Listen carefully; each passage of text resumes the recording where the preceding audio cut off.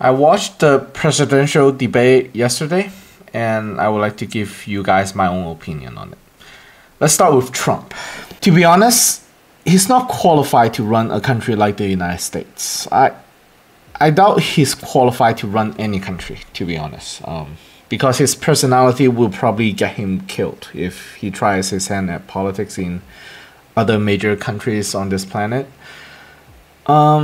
I don't think he would be capable of maneuvering himself into a position of power, true power, that is, okay?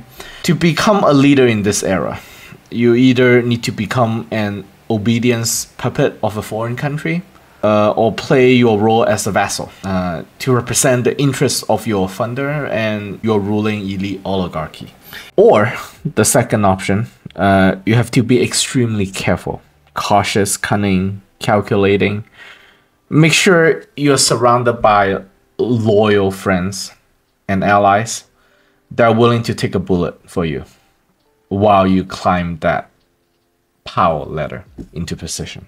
Maybe that's the reason why the US establishment deep state didn't think he could win back in 2016. I'm not sure if he thought he could win.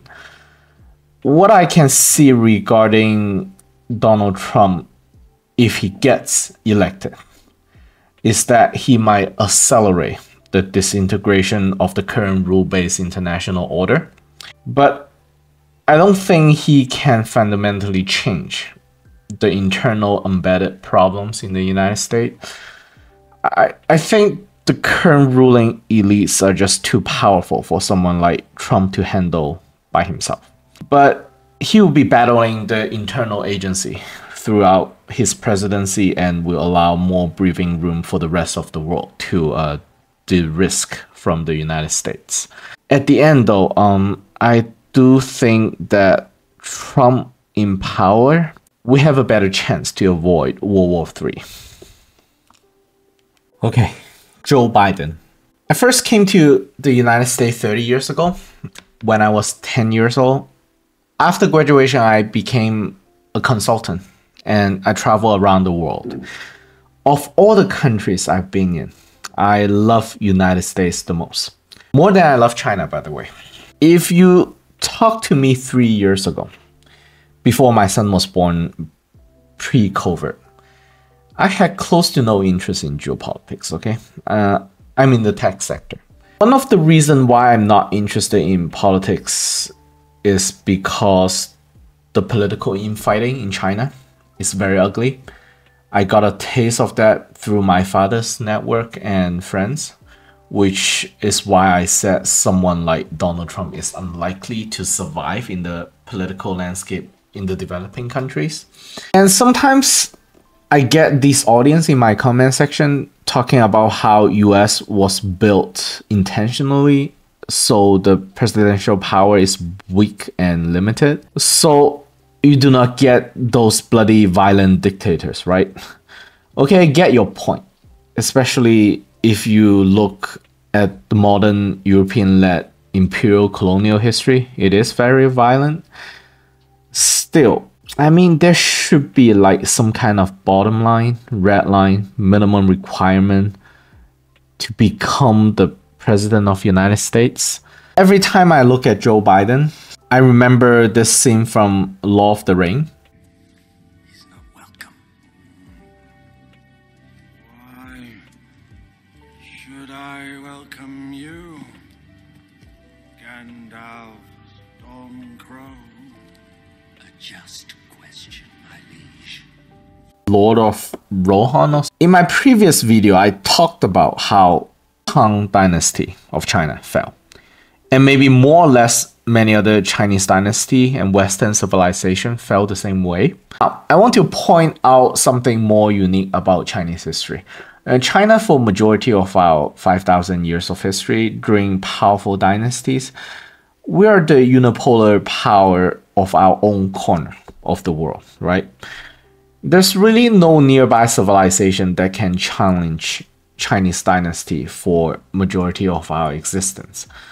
And whoever they invade and conquer us, end up being absorbed into our culture and our society, our civilization, because the conqueror often do not have the sophistication to run the entire country without ruining the whole country, right? That's why Yuan dynasty ran by the Mongolians were very short-lived. Unlike other civilizations around Mediterranean, in which competition is more fierce and any cities, states, and empires need to stay vigilant in order to survive. So when you are in a safe and secure unipolar environment, your leadership, your elites get lazy and greedy easily, right? And mismanage the country because there's no outside force to put a check and balance on you. And in the last 400-500 years of Western colonial history, there's not a single empire, including the British Empire, that became so dominated and reached such a comfortable position as the United States became since the collapse of the Soviet Union. And I'm just amazed by how fast the sloth sets in.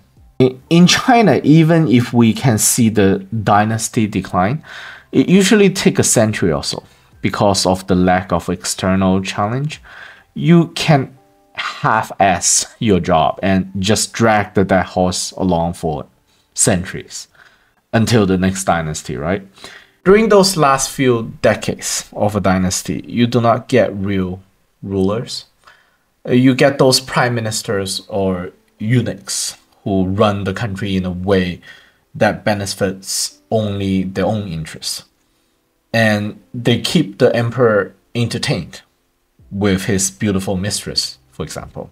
If the emperor get too nosy, they will be removed, by poisoning or something, and a new 6-year-old kid will be replaced and become the new puppet vassal ruler of the kingdom.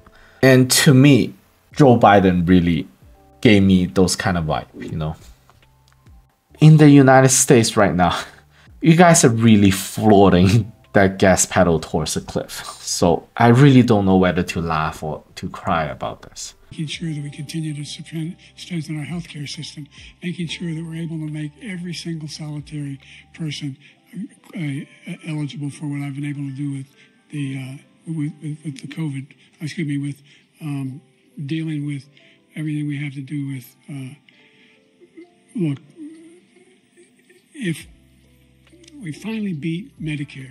Thank you, President Biden. President Trump? Well, he's right. He did beat Medicare. He beat it to death, and he's destroying Medicare. In China, if you are in the older days, and if you see that thing sitting on your throne, what a wise man would do is that he would take his wife, his kids, and find like an isolated mountain or island and move there, wait until the turbulence era, the civil war, the famine, all those to end, right? And the new ruler and dynasty will be ushered into power, and then you can move back down into civilization. I mean, what do you do here in the West? Do you just pick a god, a church, and just start praying? Is that it?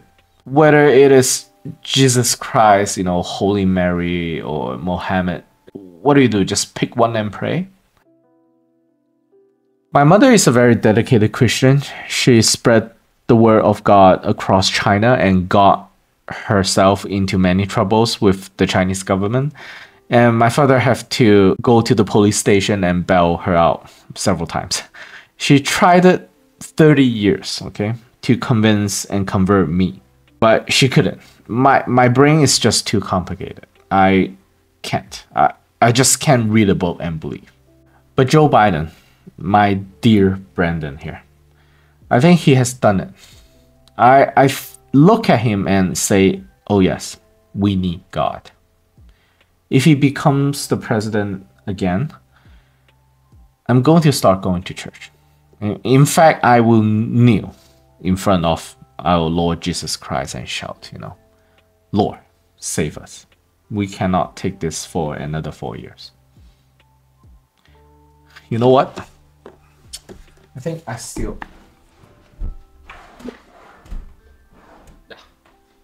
My mom left this to me. Okay. King James Bible. I'm going to start reading this again.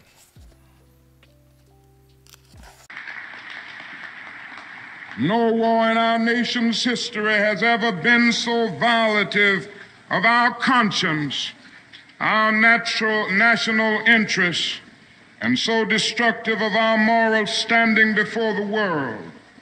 No enemy has ever been able to cause such damage to us as we inflict upon ourselves. The inexorable decay of our urban centers has flared into terrifying domestic conflict as the pursuit of foreign war absorbs our wealth and energy. Squalor and poverty scar our cities as our military might destroys cities in a far-off land to support oligarchy to intervene in domestic conflict. The president who cherishes consensus for peace has intensified the war. In answer to a cry to stop the war, it has brought tauntingly to 1 minute's flying time from China to a moment before the midnight of world conflagration. We are offered a tax for war instead of a plan for peace. Men of reason should no longer debate the merits of war or means of financing war. They should end the war and restore sanity and humanity to American policy.